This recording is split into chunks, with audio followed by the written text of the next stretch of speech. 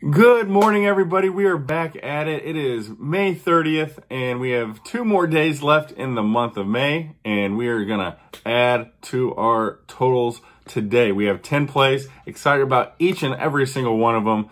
We did go 2 and 4 yesterday, so we lost just over 2 units, and we're going to bounce back again today. The last week or so has been up and down. But we are going to battle back. I am excited about each and every one of these plays. We have 9 MLB plays, 1 NHL play, and I think we are going to absolutely crush it today. We're going to get right into it. There's a double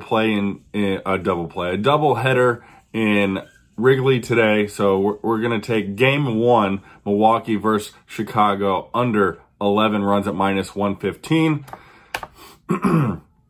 Then we are going to go to Detroit. They are hosting Minnesota. We are taking the Twins on the money line. Then we're going to go to St. Louis. St. Louis is hosting San Diego, and 2 not top pitchers are pitching today. The line is only sitting at 9. Both these teams have really good offenses.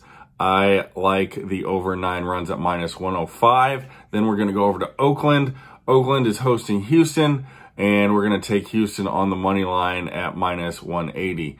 Then we're going to take a few run lines. We're going to take Boston on the run line against Baltimore at +115.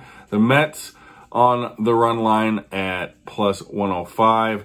And the Dodgers on the run line at -150. Then we're going to go to Texas. They're hosting Tampa Bay. We're going to take Tampa Bay on the money line at -140. And then finally, we're going to take Arizona on the money line at +105 against Atlanta. Zach Gallen is on the mound. He has had an amazing year.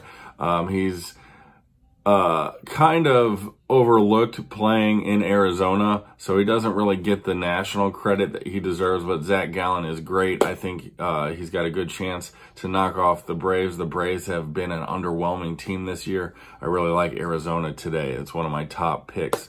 Then in the NHL, we have the New York Rangers against the Carolina Hurricanes, and because this has been such a low-scoring series, the line is only sitting at 5, and I love that. It's 5 -140. We're going to take the over 5, and I have no doubt that there's going to at least be a push at 5, but we're going to keep our fingers crossed and hope it goes over, and we're taking the over 5 -140. Those are our plays, everybody. Quick video today.